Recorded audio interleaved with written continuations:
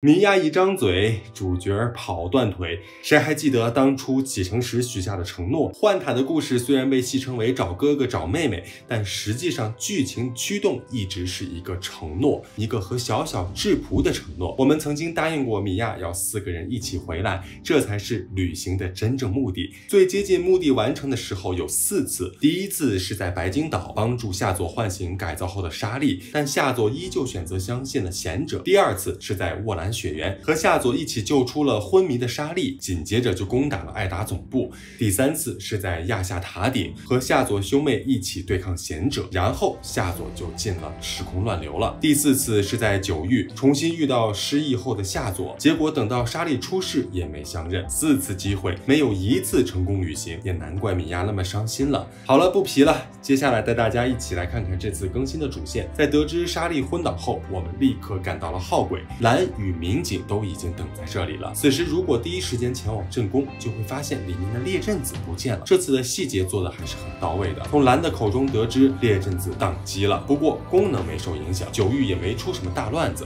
列阵子去哪儿了呢？在剧情后半段，莎莉的记忆中，夏佐竟然听到了列阵子的声音。看来，哪怕纪念你归于荒芜，你都只属于一个不过境。怀疑列阵子的意识是不是已经进入了莎莉的体内了呢？说到这个，就得说说列阵子的反常了。奈美西斯的行动都是在列阵子的眼皮子底下进行的，在新道是这样，在镇宫还是这样。列阵子的设定是一个很擅长演算的超级计算机，它可以根据现有条件推演出未来可能发生的情况。比如说机遇很早就知道会遇到我们，但从奈美西斯出现后，列阵子给出的信息就是模糊不清的。比如新道中的警告，只是说未来我们会经历更大的考验，他显然是知道了什么，甚至见到过奈美西斯，但他就是不明说，主打一个谜语人。在剧情中，奈美西斯推算坐标的时候展露了真身，列阵子就在他面前，他也没有及时制止。从这点来看，列阵子更像是奈美西斯的共犯。不要忘了，奈美西斯之所以能够授权号轨的元能反应堆，还是借助列阵子实现的。有时我都怀疑奈美西斯会不会也是和列阵子一样的存在，他同样是超级计算机的意识，所以列阵子才会选择帮他，所以他才能入侵格索托斯。见到昏迷的莎莉后，执行者有些紧张。主角的感受和别人是不同的，如果把时间回调，就会发现莎莉曾向执行者告别。对别人来说，莎莉的昏倒是个意外，但见识过莎莉立的 flag， 执行者要比别人更加的不安。蓝继续讲了格索托斯也发生故障的事，这个过程我们在主线中已经见识过了。刚开始是因为格索托斯的算力不足，之后则是奈美西斯入侵造成的。说真的，奈美西斯是有些冤的，明明是格索托斯自己先死机，然后奈美西斯才过去帮忙算出了坐标，之后顺便入侵的。可以说没有奈美西斯，朝姆的坐标也不可能算得出来，九域的决战也是不可能发生。这样算起来，奈美西斯才是功臣，但现在反而将所有的过错都推给了奈美西斯，这可能就是立场不同吧。如果站在九域的立场，反而要感谢奈美西斯的帮助，这是不是很有意思呢？民警在见到莎莉昏迷不醒后，终于下决心要和我们谈一谈民警恢复记忆这一块。剧情里一直都是不明说，但会暗示，虽然他什么都想不起来，但总会出现什么印象。莎莉的昏迷进一步刺激到了他。不得不说，夏佐一直都是一个好哥哥，但却从来不是一个好领导。不管是在星岛避难所还是坎州，都是如此。在得知自己身份后，立刻就化身丑妹狂魔了，将坎州交给机遇就跑路了。主角答应了民警，并且内心开始出现心声，这也是本次剧情的一个亮点。什么是心声？想必看过小说的人并不陌生。心声可以反映人物的内心活动，更有助于了解书中人物的想法，这也让执行者变得有思想起来。他一直在纠结要不要告诉夏佐实情，但直到现在还没有下决定。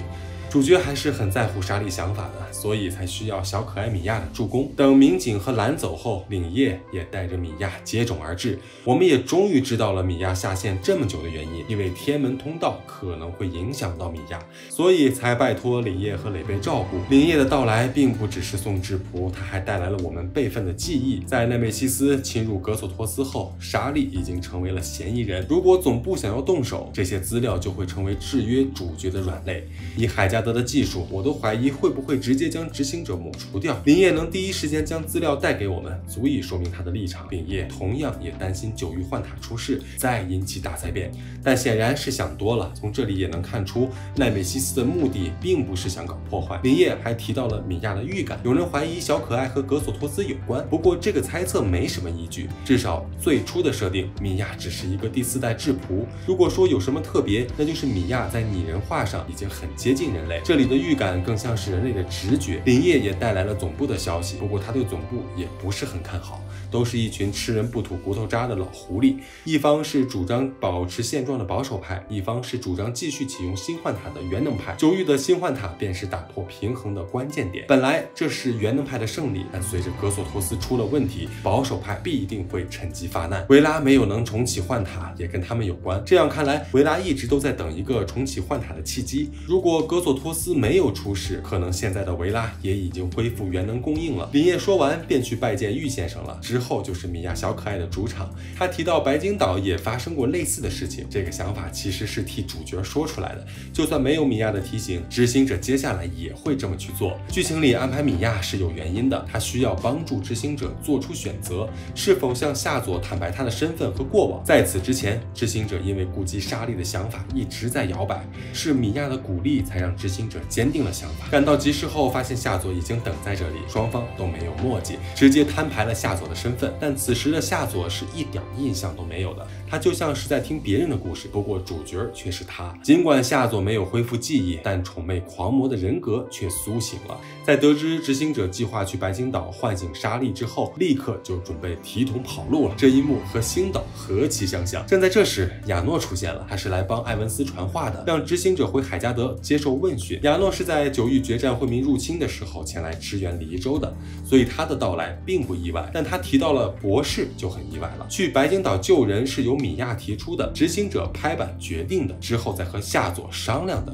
可亚诺一出场便直接提到了博士，而且注意他说的话是亚诺觉得最好的处理方式，也就是说这并不是埃文斯的安排，而是他擅自决定的。这确实是对莎莉和海加德最好的方式，但他为什么会这么想呢？当初在白金岛唤醒奈美西斯，亲历者有夏佐、执行者克拉瑞尔、弗利加和米娅，间接知道的有贤者弗兰茨和埃文斯。那么亚诺的情报究竟是来自于海加德还是艾达之子呢？主角显然没想那么多，他以为这也是埃文斯的意思，于是就答应了。这也是亚诺的高明之处。唤醒莎莉也是艾达之子想做的，在奈美西斯失控以后，他们也需要更多的情报。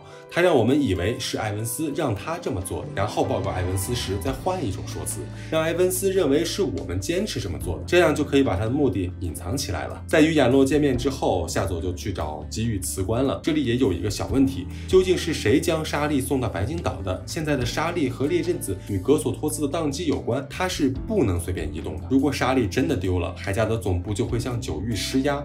现在的莎莉已经是戴罪之身，所以能够转移莎莉的只有海加德的人，也就是亚诺。正是因为他，所以艾达之子才能第一时间监视到莎莉。现在知道监控是谁装的了吧？很快我们来到了镇宫，在玉先生一番褒奖后，夏佐顺利辞官，这也是双方的交易。给予帮他寻找过去的线索，他则是帮助坎州渡过难关。这交易有些熟悉呀。执行者和海加德第9区也是这样的关系，海加德提供夏佐的线索，执行者帮助海加德做事。现在夏佐找到了，交易是不是也可以结束了呢？离开镇宫后，我们很快赶到了白金岛，迎接我们的便是弗兰茨，而莎莉都已经安排妥当了，这也证明带莎莉过来的并不是主角。弗兰茨与夏佐是旧识，他是夏佐父母的故人，这就难怪他会出现在星岛了。夏佐的父母是被海加德间接害死的，弗兰茨是最适合的15阶家人。不过这个伏笔埋得够久的。主角的想法则不同，第一时间竟是觉得又要开始打工了。好在这次剧情没有安排这种任务，但发现很多人反而有些不适应，认为这次的剧情有些短。如果按照传统的套路设计，做实验之前肯定要先准备一些材料，恢复记忆也得边打幻象边恢复，这样剧情就显得长了。但这样真的是玩家想要的吗？传统剧情就一直是这种套路，看到锁找钥匙，做饭要找材料，这也是被大家诟病打工人的原因。事实上，任务的安排从来不是问题，问题是要安排的有趣。勇者击败魔王是个万年不变的套路，但故事的好坏就决定了作品的高低。这次剧情直接砍掉了这些环节，看似是减负了，但也让剧情过程变得枯燥了。游戏剧情不是连续不断的文案轰炸，炸，也不会是无意义的打工生涯，而是玩家的互动与文案的相辅相成。在这方面，幻塔还得继续摸索。其实剧情里也是有打工的，只是亚诺帮我们代做了，只等夏佐去唤醒了。夏佐在梦中为什么会遇到烈震子？莎莉为什么相认了还不能醒来？艾达之子又在密谋什么？海家的总部会有什么动作？我们下期继续聊。本期就到这里吧，关注小峰，带你体验不一样的幻塔。